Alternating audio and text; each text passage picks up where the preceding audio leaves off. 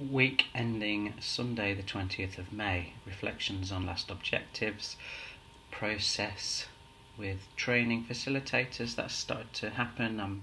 I'll talk later, but I've met a few people around that, and developing the template to reflect the process, the reflection process better.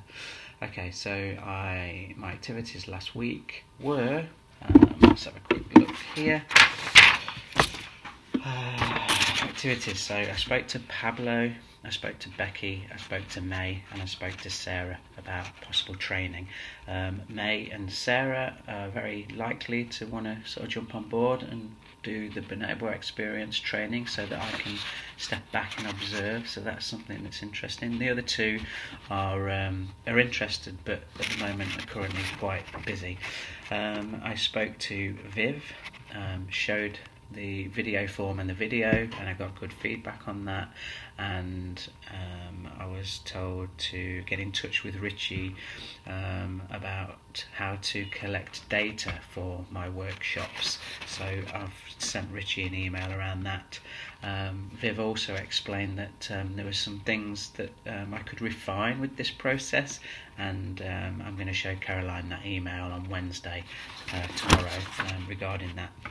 My friend George, he has suggested that it'd be really good to test different methods of business models that I could use for the BONOBO experience. So instead of sort of going down one avenue, I can sort of test various different ones and not bring that into the project too. So that becomes something that is ongoing. And I also spoke to a person called Richard, who previously went on to a BONOBO experience workshop, and I saw him this weekend, and he said that it transformed him at the time because he was really going through some quite difficult grief, and after he did the workshop it really enabled him to move on, and it was really an impactful bit of feedback for me, and it made me know that I'm on the right track here.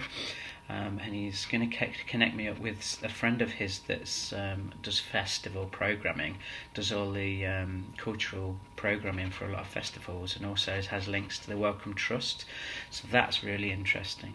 I spoke to Molly. Molly's a funder who I met on the module project. I might have talked previously. She's going to look into funding from the Wellcome Trust also, which is going to be exciting. My challenges for the week was focusing on getting the right data on this sheet. So a lot of these questions are a bit vague. So challenges of the week, uncertainties, struggles, breakthroughs, personal developments.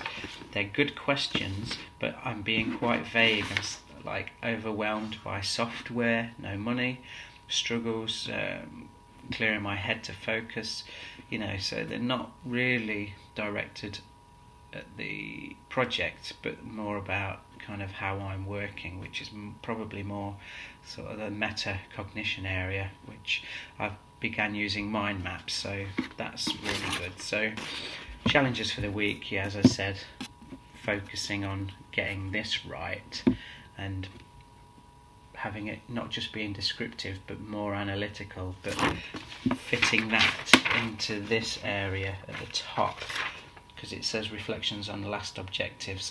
So is that me talking about last week, or is this me talking about progress for this week?